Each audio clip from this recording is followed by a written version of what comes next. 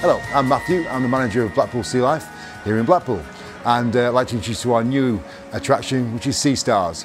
Every year we have a new attraction that arrives here in Blackpool. Now it's a great adventure because this is where all the kids can crawl through the tunnels, pop up in the tanks and see all different starfish from around the world. And some are very small and some are absolutely massive.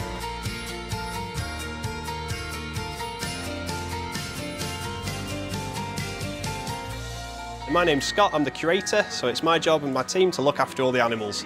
It's a very exciting time at the moment because we've just got a brand new display called Sea Stars, where we've got 10 different species of starfish that people can come and get up close and personal with.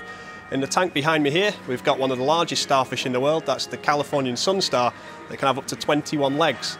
We also have a tunnel that you can crawl under and get up close again to the huge common starfish, where you can see all the tiny little siphon feet.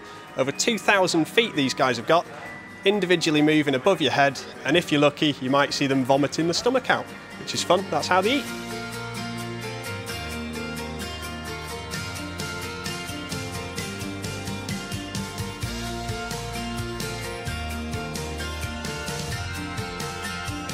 What's important here at Blackpool is not only that people enjoy seeing the creatures, but they also learn about them. So they learn about how we can look after these creatures, how we can help in the environment, but also about what we can do at home to make things better. So not only will you have fun here doing at Sea Stars, it's also a bit of education as well. So you understand what you can do at home, what the kids can do to make sure we look after any creatures we see on the beach or any creatures we see around the seas, around the shores of Great Britain.